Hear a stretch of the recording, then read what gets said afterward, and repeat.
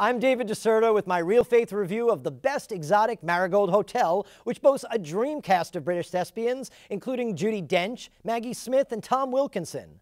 Unfortunately, the whole is less than its parts. Each character comes to the eponymous Indian hotel for a different reason, the common denominator being a shared anxiety over aging. The film raises important questions about how our culture views old age, but my problem is the suggestion that being young at heart basically boils down to sexual vitality. Marriage is presented in a less than flattering light, and the most sympathetic character is a gay judge who wants to reconnect with a lover from his youth. Despite some lines to the contrary, old age comes off not as a natural stage of life, but as something to be put off as long as possible. Unfortunately, the concept of aging gracefully is an amenity this hotel doesn't offer.